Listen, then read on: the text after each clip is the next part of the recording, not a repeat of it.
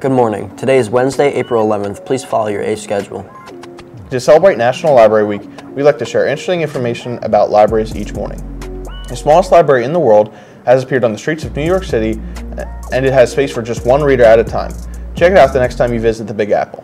Seniors, be sure to visit the Class of 2018 Canvas page for the link to sign up for the senior video. Prom behavior contracts and forms are also on the homepage in Canvas.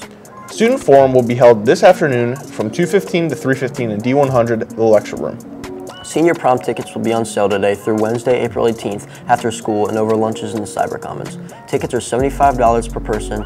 You cannot purchase a ticket without a completed behavior contract. Contracts are available outside Miss Hardy's, Miss Sullivan's, and Miss Stover's rooms or in the main office. You will also choose tailmates up to 12 at signups.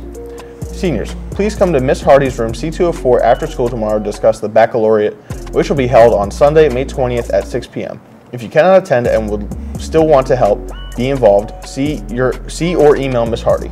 There will be a mandatory meeting for all girls interested in playing field hockey in the fall this Friday, April 13th, during a Pride in Miss Kemp's room B204. All must attend. Attention seniors, the Quakertown Business and Professional Women's Club is sponsoring two $1,500 awards for two seniors from the class of 2018 and plan to attend college. Applications can be found in the guidance office.